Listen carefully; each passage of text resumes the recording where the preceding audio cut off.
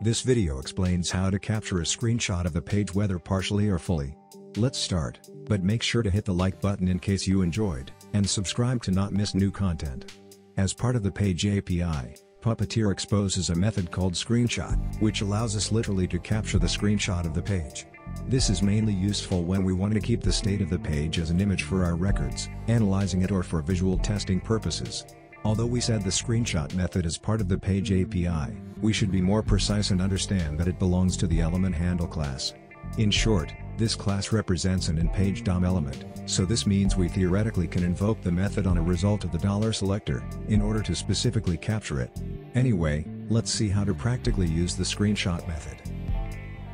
Well, it turns out that capturing screenshots using Puppeteer is a pretty easy action.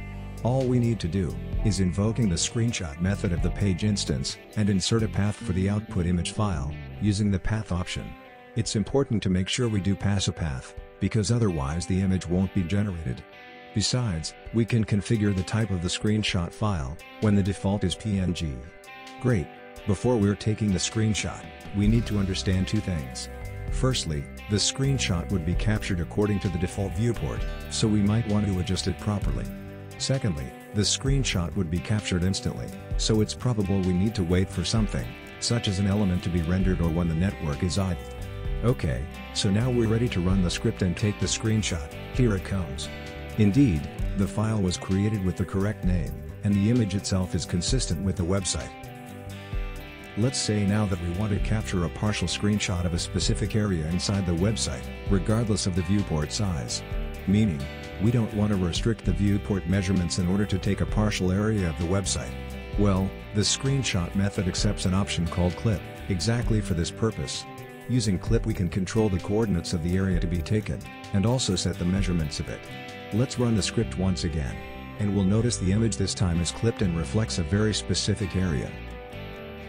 Another capability of the screenshot method is capturing a screenshot of the full page. Basically, the way to do that is merely setting the full page option to true. This time, we're going to capture a screenshot of the entire project page on GitHub. So let's run the script and check out the new output file. And if we scroll down far enough, we can notice that the image is repetitive and not completely the full page. After seeing that, we should understand that the output correctness is not guaranteed and actually dependent on different variables. Practically, the output can be incorrect because of the way the website grows vertically. For example, when overflow Y is hidden. Other causes could be the browser itself, such as different user agent between headful and headless modes, or even overflowing the maximum texture size of Chromium. The point is, without going into details, there are various causes that might mess our full page output, and each solution should fit the use case. Anyway, in our case, we're going to take the screenshot on headful mode, and after running the script for the final time, we can notice that now the screenshot of the actual full page is captured.